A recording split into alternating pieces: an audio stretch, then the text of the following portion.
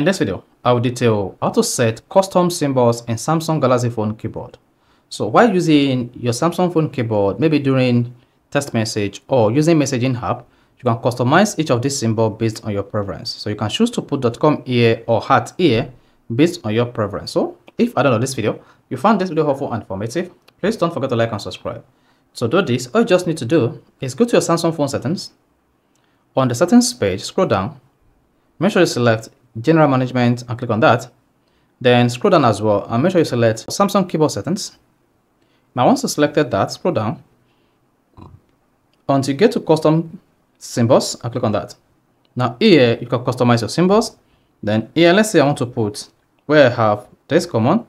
What I want to put here, let me go ahead and put any of these symbols there. So if I want to add maybe the forward slash, just put it there.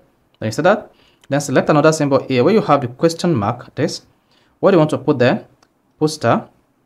Then where you have this exclamation mark here, what do you want to put there? Put plus. Then when you have this apostrophe, what do you want to put there? Put, let's say I want to put the curly bracket. There you go. Then when I have at, put this. Now once you're done customizing this, if you go back to your keyboard like this, then open it, try to see it, you see we've edited the symbol keyboard settings on your Samsung phone. However, you can also reset the keyboard settings to default by clicking on reset. Then you should see everything reset back to normal if you go back to the keyboard on your device. So you see that? So this is how you can easily change or customize keyboard symbol on Samsung Galaxy phone. So if this is helpful and informative, please don't forget to like and subscribe.